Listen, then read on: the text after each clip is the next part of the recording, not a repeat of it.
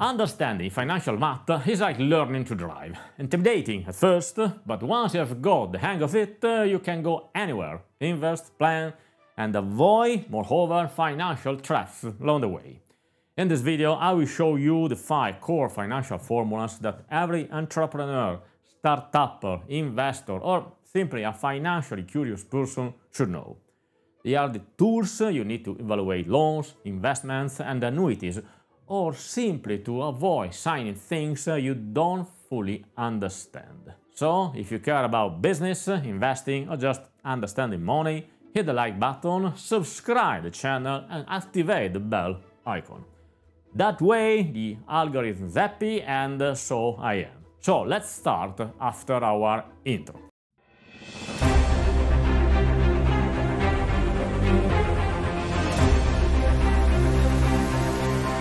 So let's start with the absolute basics. The most straightforward formula: M equal CO times 1 plus R times T, where M is the total amount, the future value, CO is the initial capital, R is the interest rate, and T number of periods, usually years. An example: you invest $1,000 5% per year for 3 years. M equal 1000 times 1 plus 0.05, 5% times 3 years, equal $1,150. Thus, you earn $150 in interest.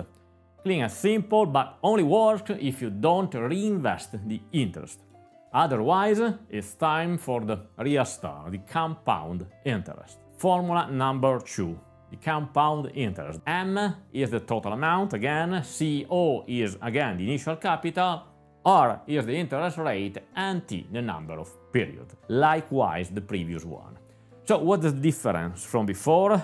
That at the end of the period, which is generally 1 year but can also be semester or less, the interest is added to the initial capital, accruing term. So an example: in the previous situation, with a compound interest, you earn $7.63 more than the simple interest.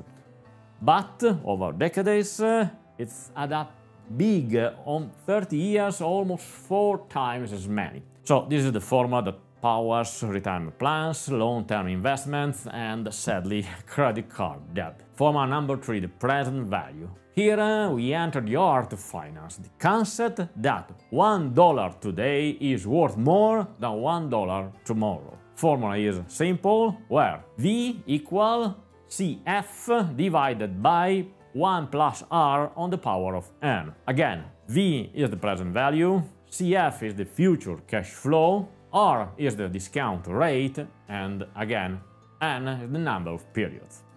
Let's have an example. Do you want to know how much a payment of $10,000 that you will receive in 5 years with a rate of 4% is worth today?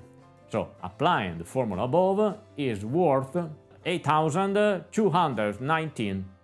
This formula is the basics of discounted cash flow, the most widely used valuation method for estimating the value of a company. Formula number 4. Present value of an annuity. Think about mortgages or pension. This is the formula that scares students but saves investors. The formula is the present value factor equal 1 minus 1 plus I to the power of minus n, all divided by I, where we have the present value factor, again the interest rate, and the number of periods. It is used to calculate the present value of the deferred annuity, in example a series of equal and regular future payments.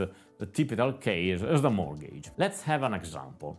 You pay $500 per month for 5 years with an annual rate of 6%, that means 0.5% monthly. So how much money is the bank really giving you today? So according to the formula, we can calculate our factor, which is 51.73, and by multiplying this factor for your payment, you got roughly $26,000. And formula number 5, the future value of an annuity. So, how much will I have if I pay each month something?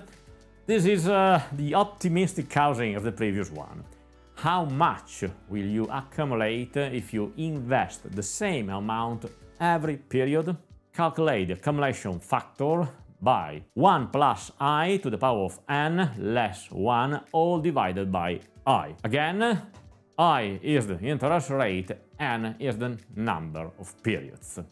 Let's have an example. If you say $200 a month for 10 years with 6% annual return, that means again 0.5% monthly, our factor is 162.89 and you got roughly $32,500. So, at the end of the day, you paid $24,000 and you earn roughly $8,600 in interest. So, 172.89 is called the accumulation factor or annuity future value factor. It tells you how much $1 saved every month will grow to in 120 periods. These 5 formulas are the toolbox of finance. They help you think critically about loans, investments, mortgages, and accumulation plans. Obviously, they are not the only ones, but they are the ones from which we start. If you like the video, leave a like, subscribe and activate the bell. And if you want to learn more about one of these topics, for example, how to really calculate a mortgage or how much to evaluate an investment, write it in the comment below. See you next week!